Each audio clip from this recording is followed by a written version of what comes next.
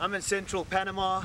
I'm heading up to a tree house in the canopy of this jungle to do some birding. This is going to be great. It's going to be really cool. But you know what? Before I head up there to go birding, I think I need a dip to cool off. Woo!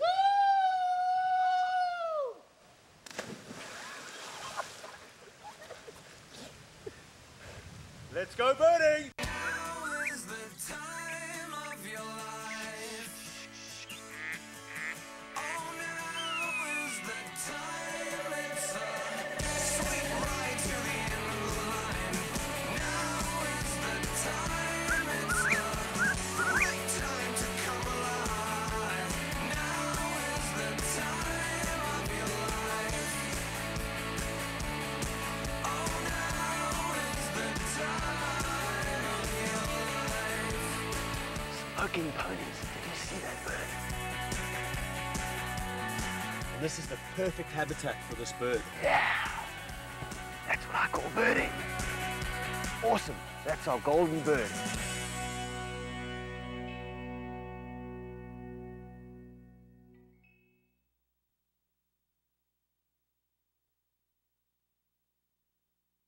Approximately 18 different species of woodpecker have been recorded in Panama. This week's search centers around the woodpecker species of Panama, but in particular, our golden bird, the striped-cheeked woodpecker. ¿Puede tocarme uno? Within 20 minutes from this time, we will have this vessel moving into the upper marching. Ladies and gentlemen, welcome to the Panama Canal. Let's go birding. 3 million years ago, the last natural connection between the world's two greatest oceans, the Atlantic and the Pacific, was closed due to major geological activity. This geological phenomenon created the Isthmus of Panama, a land bridge between North and South America. And this is the way that Panama remained up until about 100 years ago, when one of the world's engineering marvels was born, the Panama Canal.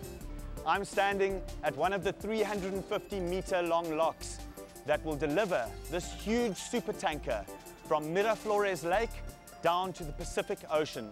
I'm not one to get too excited by engineering projects, but to go down to the Miraflores lock and watch these incredible, huge supertankers being delivered down to the Pacific Ocean was really astounding.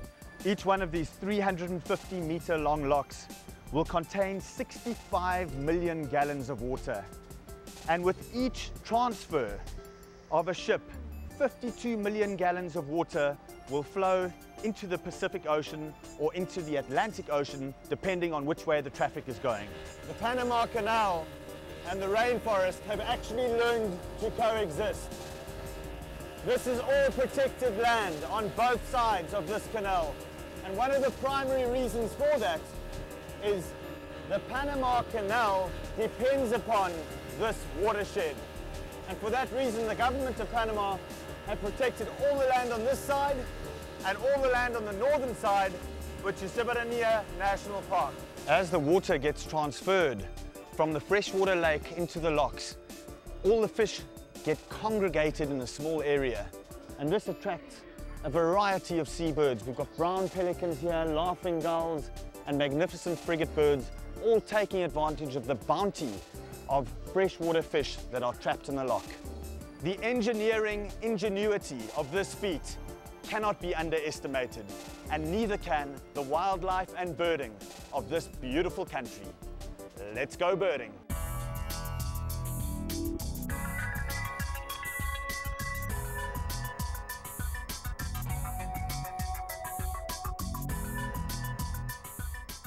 We've just climbed 175 steps up into the rainforest canopy.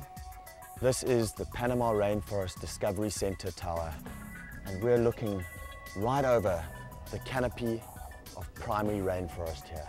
Coming down from the tower, we were met by Carlos's good friend, Nestor Correa from the APPC, an organization doing vital work rescuing and relocating animals from the new expansion of the Panama Canal.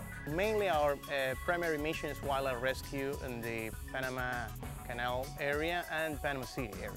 Animals are being relocated mainly in protected areas and sometimes in continuous forests around the canal that are going to be protected forever by law. We are working right now in more than 95 hectares of secondary forest, and some of the animals we have today are coming from that area, others are coming from city rescues, and others are coming from the canal expansion. This is a two-toed sloth.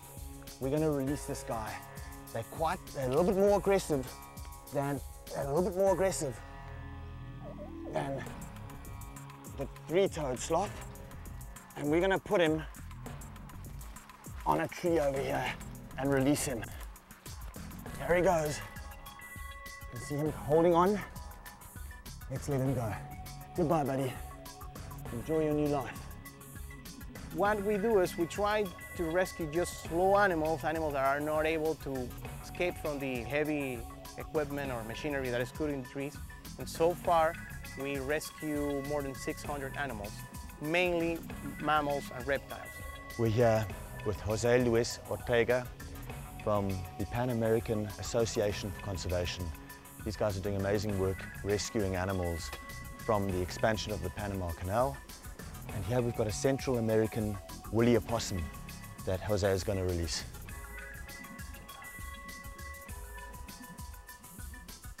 A bit hesitant to come out right now. There he goes. That's one more Central American woolly opossum that's been saved from certain death.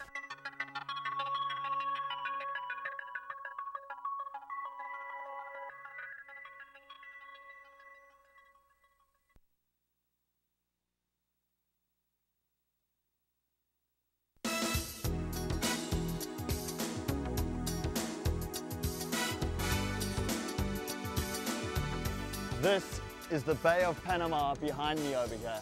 We're on our way to Canopy Tower to meet with our guide Carlos Bethencourt. But the Bay of Panama is a critical site for migratory shorebirds.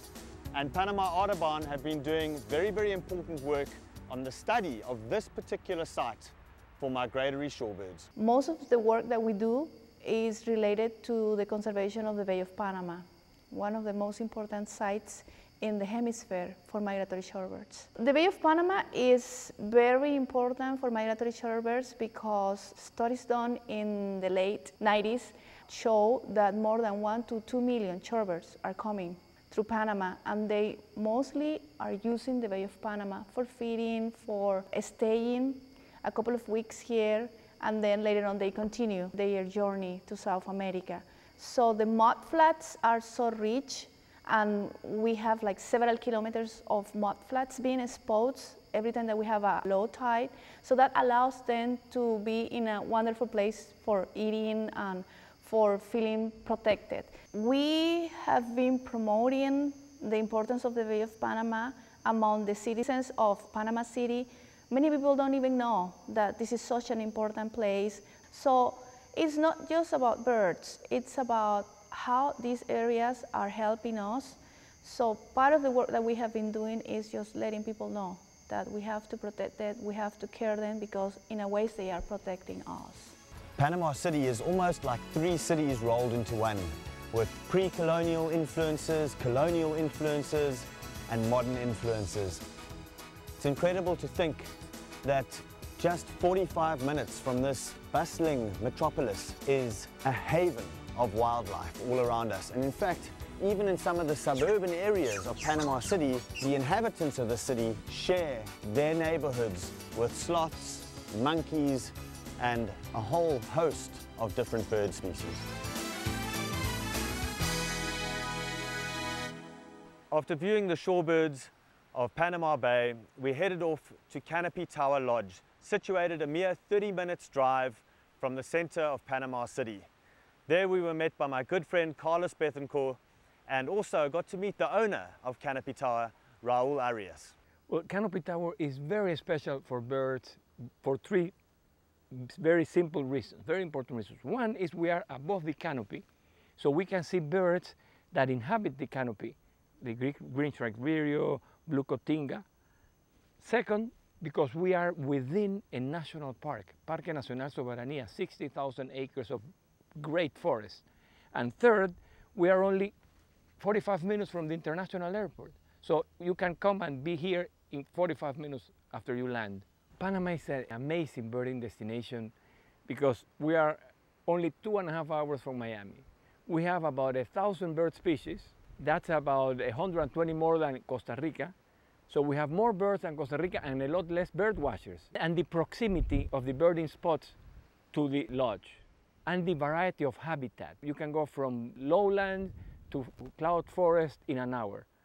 And in between you have transitional forests, you have marshes, you have lakes, you have primary forests. So that variety of habitats, proximity to the US, a number of species, and it's easy to see them because there are lots of birds around.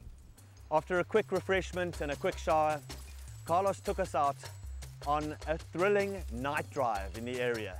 And on this night drive, we got to experience some of the great mammals that can be spotted during the evening. The Panamanian jungle at night.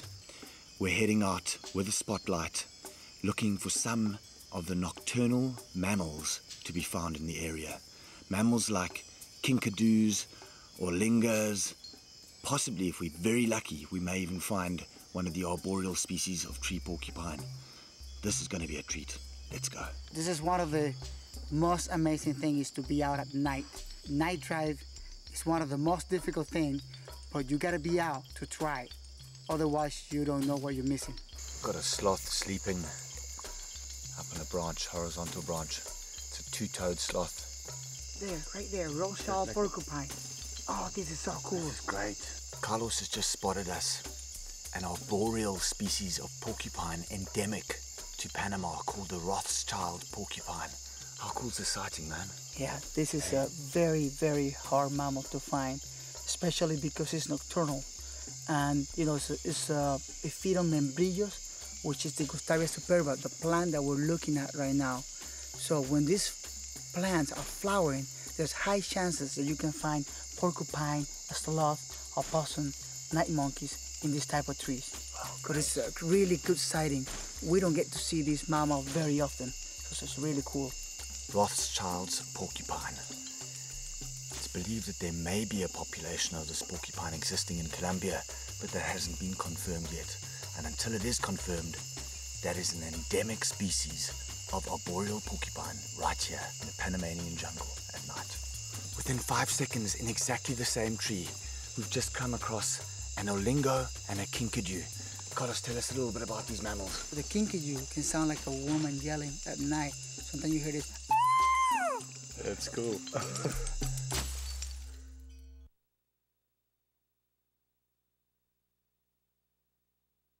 There are approximately 18 species of woodpecker that regularly occur in Panama.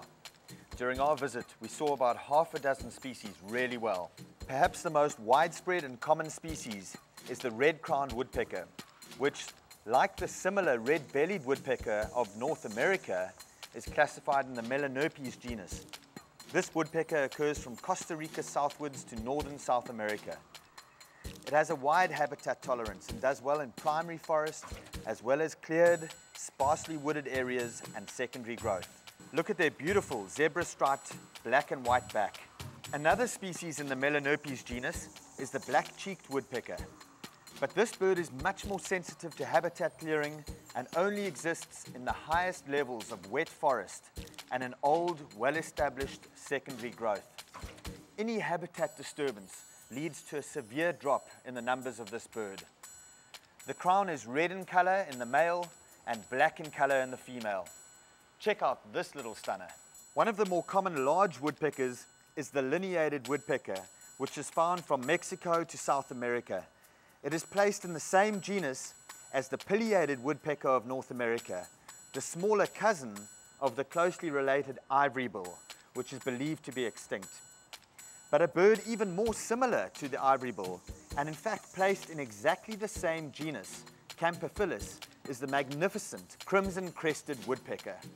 Have a gander at this stunner. It shares many of the same habits as the ivory bill, drumming loudly on trees and excavating huge holes when it looks for insects. But for me, the most beautiful woodpecker that we came across in Panama is the cinnamon woodpecker. This is an uncommon bird throughout its range that feeds alone or in pairs in the canopy of primary forest. It really does look as if it's been dusted by the old cinnamon spice jar. Similar in habits to the woodpeckers is a family of birds called the wood creepers. They get their name from the way that they creep up trees to forage in the bark for insects. The wood creepers are a family of birds that are endemic to the neotropics, and they all look very, very similar, except for this uncommon and very beautiful black striped wood creeper. This is probably the most beautiful of all the wood creepers, with beautiful white spots on a black and brown back. Look at him climbing up the tree, looking for insects under the bark. Stunning bird. Without a doubt, the toughest bird on our entire trip was the endemic striped-cheeked woodpecker, a beautiful species of woodpecker that was hence unknown from this side of the Panama Canal. The striped-cheeked woodpecker is normally found in the eastern part of Panama and was only recently discovered in the area that we were looking for it. On the trail, looking for this woodpecker, we came across one of the weirdest looking primates I think I've ever seen in my life. And also, this sighting, Carlos tells me, is very rare. Now, we've come across some really cool primates on this trip to Panama. We've seen howler monkeys, capuchin monkeys, and Jeff Roy's tamarin. But this late afternoon, on our way looking for the striped-cheeked woodpecker, we came across probably the coolest primate of them all, a western night monkey, or owl monkey. These little monkeys hide up in trees during the day and come out late afternoon in the evenings to hunt. The night monkeys are the only truly nocturnal family of monkeys. You can see with their big brown eyes how they have this increased ability to be active at night. They're part of a monotypic family called Aotidae, and the word Aotis actually means earless. They do have ears, of course, but the external ears are very tiny and hard to see.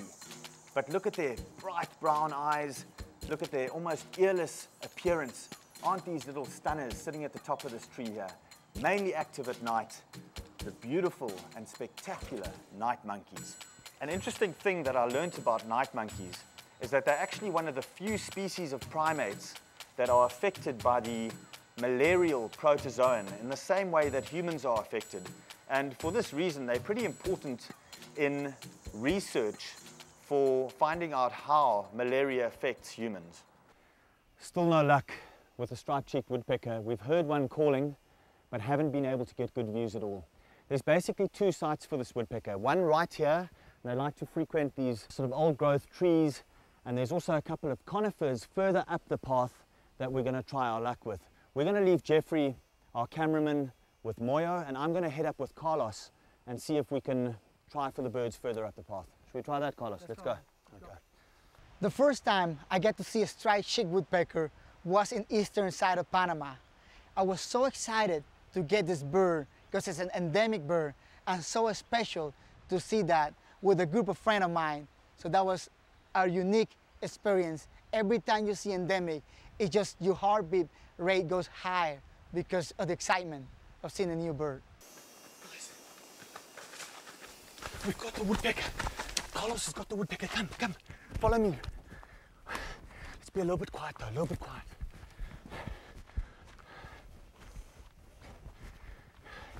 He's up the hill. Have you got him? Okay. Okay, where is he? Look at this branch, it's covered by leaf. It's right covered by Jeff, come. Get the other camera, get the camera on him.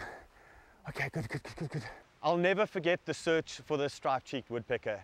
We were all over the show. We had our cameraman at one section down the path. Carlos and I were at another section on the path. There was pandemonium when Carlos eventually found the bird. I had to run back down, get Jeff, our cameraman, haul him back up to see the bird. And thank goodness, Carlos had the foresight to get footage of the bird with his digital camera through my spotting scope. Yes, striped-cheeked woodpecker. We finally got it. That was amazing. Well played. Excellent. I like that, Carlos. Unfortunately, we didn't get our cameraman onto it, but Carlos thinks he's got some great footage through our Zeiss telescope with a digital camera. So we're going to have a look and see how that footage comes out.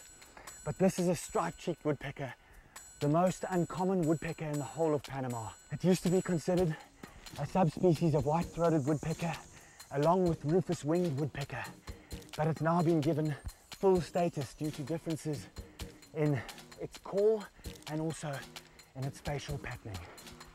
Awesome! Striped-cheeked woodpecker, our golden bird. I'm sweating, but I'm happy. Thanks, Carlos. All right. Awesome.